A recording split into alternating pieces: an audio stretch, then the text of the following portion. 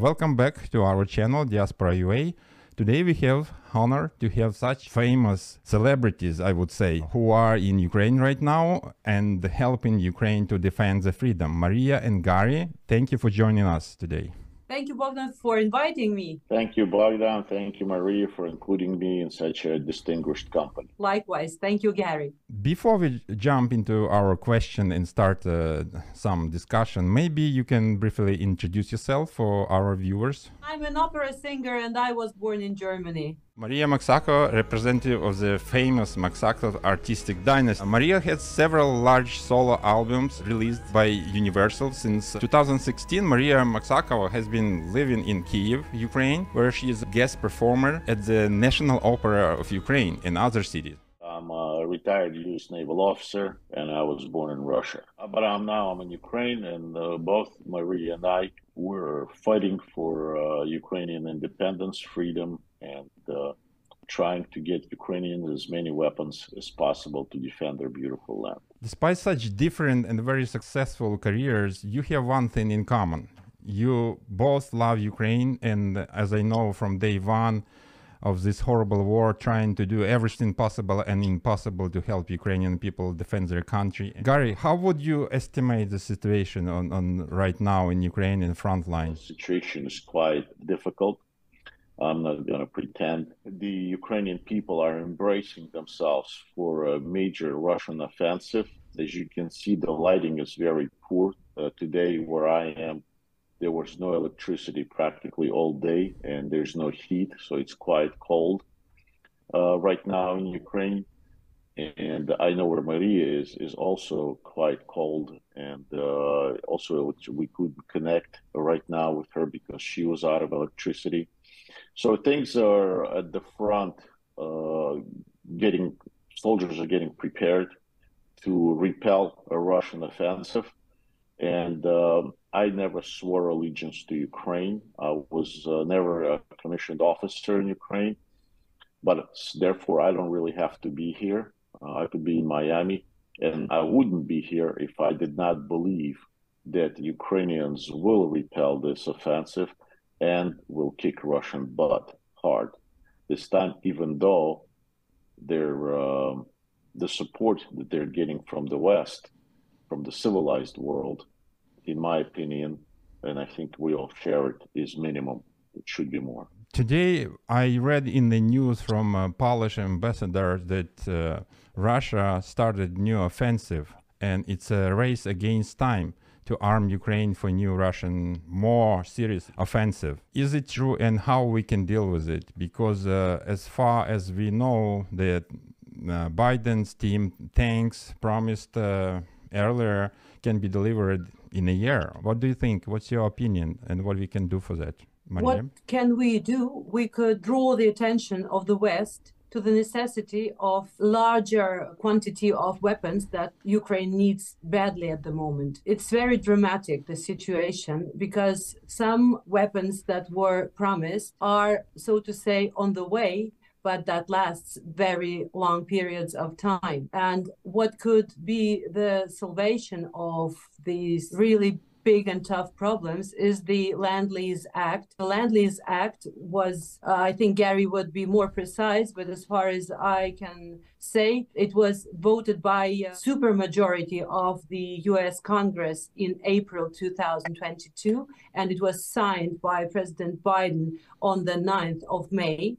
And that is the way how a very large amount of weaponry be delivered to Ukraine, all what is necessary, without making an additional effort on the taxpayers, on the American economy right now, because all these weaponry was created in previous decades. And by the way, it was paid by the US taxpayers of previous decades. And now, if it is not going to be used in terms to help Ukraine, and if it's not going to be used to gain the victory, it means that in previous decades, all this weaponry was made in a way in vain. It did not serve the purpose it was made for. And the purpose was to fight, if necessary, against the Soviet Union. And now Russia which now, of course, is only inheriting the positive moments of Soviet Union, but in fact, it has also inherited all the weaponry of Soviet Union. And I would like to ask Gary to say more about it, about the Budapest Memorandum. That's the moment when Ukraine gave away the nuclear potential. And that's why United States were standing always defending the borders and the sovereignty of Ukraine. And now, right now, we are really in high necessity of all this weaponry that is on conservation.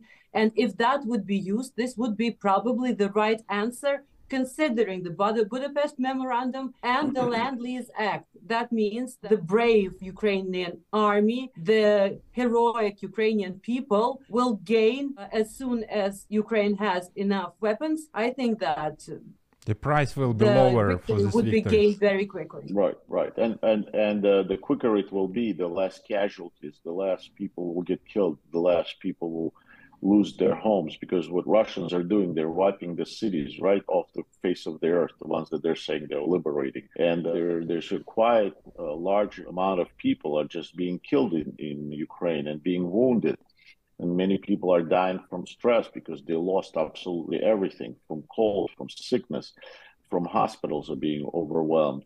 And yes, you're absolutely right, Maria. The Budapest Memorandum assured Ukrainians, and first of all, the United States and European Union assured the Ukrainians that if they give up nuclear weapons to Russia, then we will do absolutely everything possible in our power to protect Ukrainian borders. And we haven't done that when the Crimea was annexed, and we haven't done that when the war in Donbass started. Everything was dragged out, everything was slow, not to upset Putin, not to provoke him. Let him intimidate us and let him hold us hostage with his nuclear weapons. And it's, I believe it is a weak leadership on our part. And of course, Europeans are watching what we're doing. And not enough weapons are going quickly enough. As we promised, once we promised things get changed, we pull back. We extend that. The Europeans are also not trying to accept Great Britain and Poland. Those two countries are and Baltic states. They're definitely doing more than their share of helping the Ukraine. But you're absolutely right. That way, the Lend-Lease the bill was passed in April and was signed into law by President Biden. Now, while by supermajority, 100% of Senate and 95% of lower house of Representatives, the entire Congress voted for Lend-Lease, and it was signed into law. So why vote for it and sign it into the law and not use it is somewhat mind-boggling for all of us. None of us understand. And now that we American people demand from our government to execute the United States law, to bring it. And this is why we're having demonstrations in front of the White House and all across the country, people who are not indifferent to Ukrainian suffering. And from what you're saying, Bogdan, these people are being discouraged to exercise our right, exercise to what I serve, to what I pledge the allegiance to express our demand from our government, right or wrong. It's everybody's opinion, but we have that right. And for what you're saying, it is Ukrainian officials that are saying not to exercise the very right they're fighting for, telling us not to exercise that by having a demonstration and demanding from, regardless what country it is our right to demand from our government to exercise the law, that they themselves signed into the law. So to me, it's mind-boggling. What you're saying is just not comprehensible by me. But also, I think that Ukrainians trying to pass that on as though we're supporting Putin by saying that, you see, the West is not helping you, the West is just promising you, but really sacrificing Ukraine to the Russians by not providing the weapons. I just want to make a strong statement on behalf of all of us. This is not what we're saying. The West is helping Ukraine. The West is giving weapons, collective West, with the United States. Our complaint or our dissatisfaction is that it's not enough, and it's not quickly enough. It's not that, and that costs Ukrainians lives every day. Somebody's son and daughter are dying. Somebody's husband, somebody's father, somebody's mother. They're losing everything every day. Hundreds of people, thousands of people, 10,000s of people are 10 million refugees are suffering because the West, as traditionally, is very, very slow. And of course, that aircraft is turning around very slowly. But once it will turn around, definitely Ukraine will wipe this cult of death by the KGB thug off the face of the earth. And this is what we're trying to help. We're not trying to play up to Putin, whose propaganda is that West is not helping Ukraine. West is helping Ukraine. We're just demanding that it will be quicker and more. So those people who are discouraging us from it, I think, are being wrong. They're wrong. They don't understand the value, American values that we all share, that we should not let people get killed. We should not just stand by and watch that and by all means support that. We should protest, and we should be active about it. And we are being active about it. So I do encourage people to go and exercise their American right to protest, to speak, and us not being shut down. And as we know, those liberal people, or people that call themselves Democrats and liberals and open-minded, they're trying to shut us down. They're trying to shut down my channel. They did just shut down our friend's channel, the Continent channel, down on YouTube. And we know that Newsmax is being shut down on the platform, the one that is, it's a pro-Republican. So this is not a democratic society. This is not a democratic values for which we all fight and defend and swear our allegiance to. And this is what Ukrainian people are fighting for. I would like to emphasize that I love America very much. American people are fantastically warm-hearted. I was really shocked in a good way because especially coming from Eastern European countries, we not always see that warm-heartedness around us. And really, I thank so much the American people for helping Ukraine.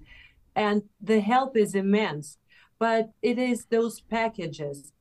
And it does make an additional burden on American economy. And that means that every time, every month, and every package that has to be voted by the Congress, it is a burden anyhow. And even though I know that Americans support Ukraine greatly and that they share it with love, still there is a way how not to make an additional burden on American taxpayers, and in the same time to help Ukraine and to give Ukraine everything necessary in larger amounts, in much larger amounts than right now by the packages, and much quicker. There is no limit in that type of help. I'm talking about the Lend-Lease Act. And maybe some of our viewers remember the Lend-Lease Act in the World War II,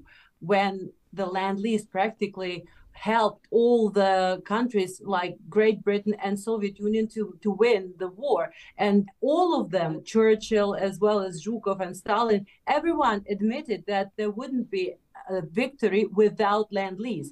We all know how much America to help in that terrible war. Same thing right now. I know that American people want to help and want to help immensely. The point is that many think that they are already helping, and the Lend-Lease was passed the Congress and was signed into law by president and everything. Everyone thinks that it is acting, it is doing the job.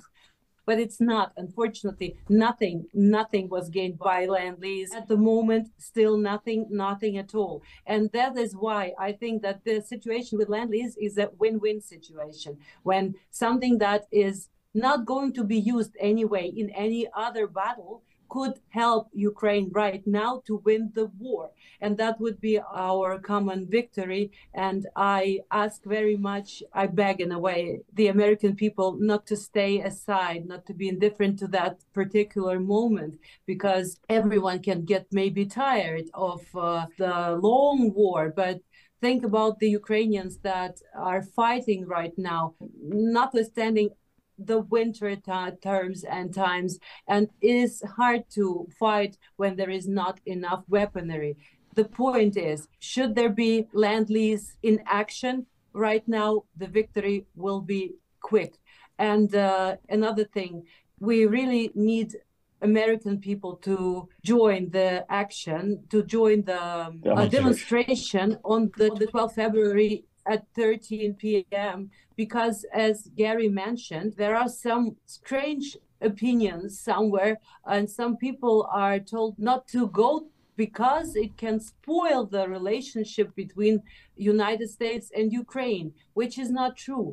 I think the contrary, that it would even tighten the relationship. It would even make it more, the victory, it would be a common victory. It would be a common result of our all efforts. So I must ask American people to come and join the meeting on the 12th of February, because that's the only thing we can count on. Yes, and Maria said that on 12th of February in front of the White House, we have a traditional demonstration requesting that Lend-Lease be released to Ukraine. And she said that 13 p.m. She meant 1 p.m., but 1300 is because of my military influence on her. She's speaking military language, 1300. And for those who are civilians, it's at 1 p.m. Now, I'm somewhat perplexed and shocked by what Bogdan is saying, that Ukrainian officials are discouraging Americans to go and exercise their right to protest and their right to voice their opinion, regardless of what it is. And I do encourage, I'm shocked. I just don't believe that this is possible in today's world, but who knows? Therefore, I encourage the Ukrainian diaspora, the people who are not indifferent, to show up this Sunday and to support Ukrainian people in their struggle. I particularly want to address my brothers and sisters in arms, the veterans, the Ukrainian Veteran Association, Jewish Veteran Associations, American Legion Association, to go and show your support to our brothers and sisters in arms. Remember, we all swore to defend those who cannot fight for themselves. Ukrainians can fight for themselves, and they're showing a great courage, and they're putting up a great fight against a force that is much larger than theirs. So let's help them. Let us not be intimidated by anybody, officials or not officials.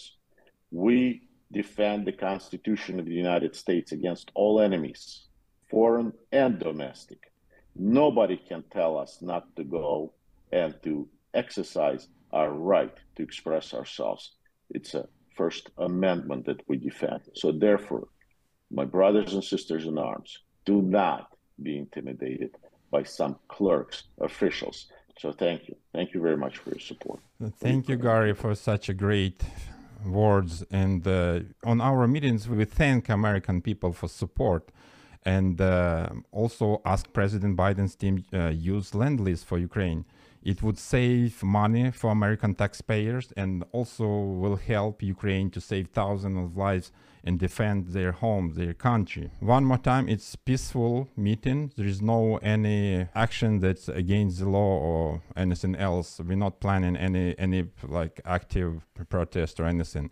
And we did it 3 times. Unfortunately, the media is not covering it for some reason. Also, I would like to ask you how activating Lend-Lease would benefit both Ukraine and United States. Very short. It will save lives. It will save lives of brave Ukrainian warriors and Ukrainian citizens, civilian citizens, and the destruction of infrastructure.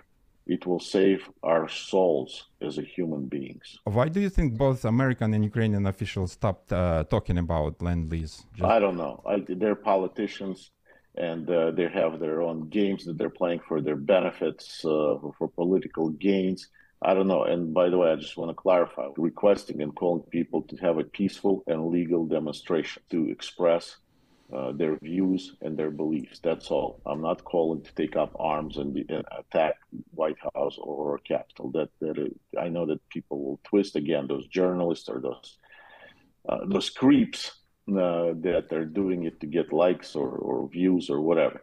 I don't know, Bogdan. I don't know, Maria, why they're doing it or what they're doing. All I know is that we, in order to save our souls, in order to be on the right side of history, we have to defend all of us. All of us have to be Ukrainians today.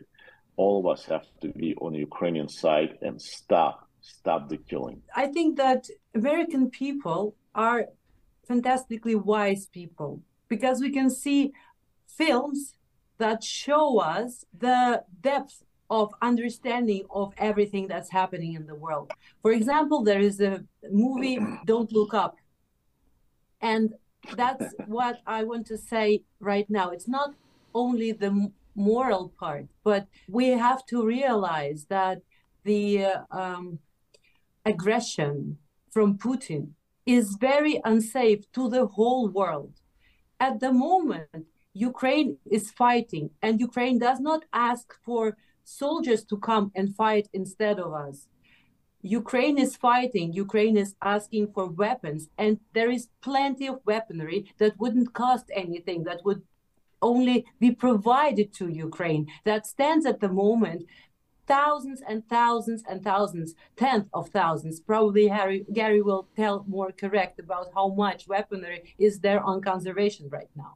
And it is not only the fact that immoral to stay aside when somebody is fighting. It's also the point of understanding of possible next steps that should never ever come. I mean, Ukraine must win, and Ukraine will win. Ukraine needs only more help, more weaponry, because Putin is not going to stop. This is something that everyone has to understand. He is not going to use right now, right away, nuclear bombs or something like that. He's going just to ruin further and further and further Europe and so on. And it's about values. It's about living in a free world, in a democratic world. That's about defending the values, and that's about not letting the enemy go any further.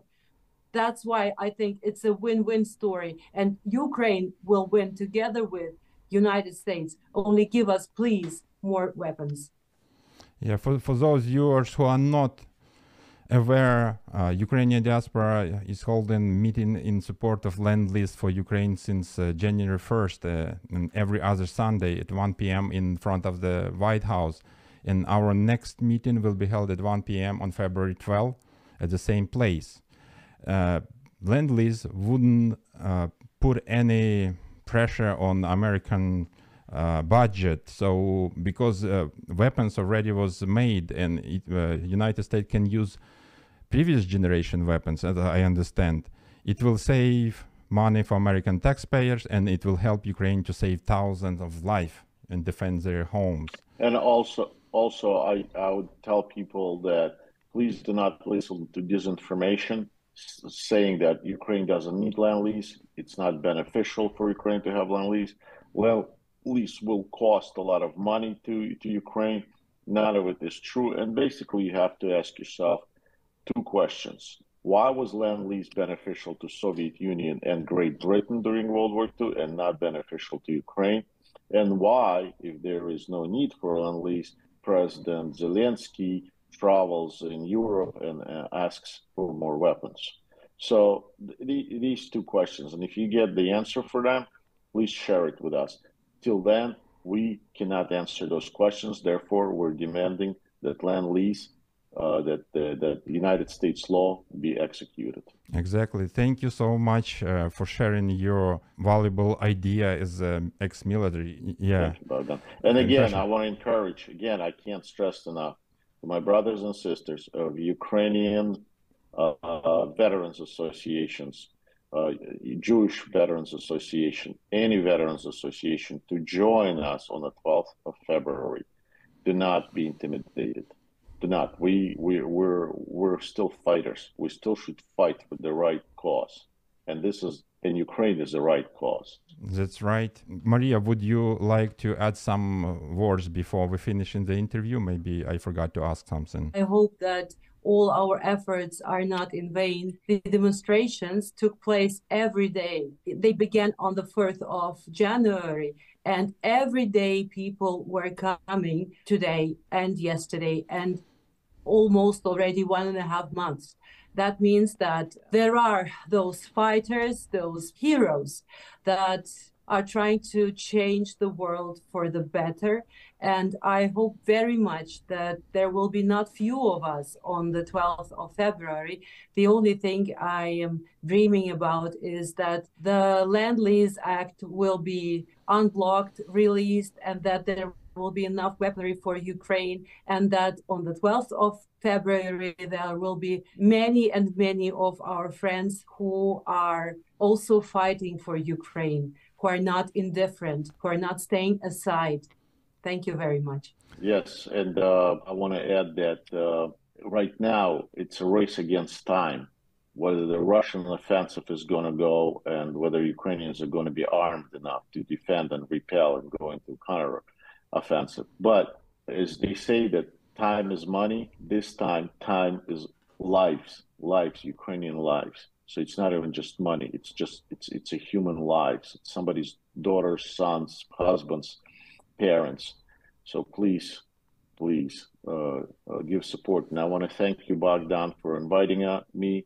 I want to thank you for being a voice to the Ukrainian diaspora in the United States or across the world for that matter. And I want to thank you, Maria, for being such encouragement to all of us, because you're the only one that remained in Ukraine. You didn't take your child out. You're staying in Ukraine, although probably any opera theater or any opera in the world would be delighted to have you. But you're remaining in Ukraine and you're staying with Ukrainian people, and you're encouraging soldiers to fight for this beautiful land. Thank you, Maria and Gary, for all you do to help Ukraine, and thank you for spending your time with us. It's a big honor, and I just would like to remind our viewers, the big media not covering this meeting, so I would like to ask you to share this video with your friends, with your family, and ask them to support our peaceful meeting in front of White House on February 12 at 1 p.m. with your presence if you can. We would really appreciate it. You watched Diaspora UA. Please share and subscribe if you think this video is valuable. Thank you. Stand with Ukraine. Glory to Ukraine. Glory to the Ukrainian fighters.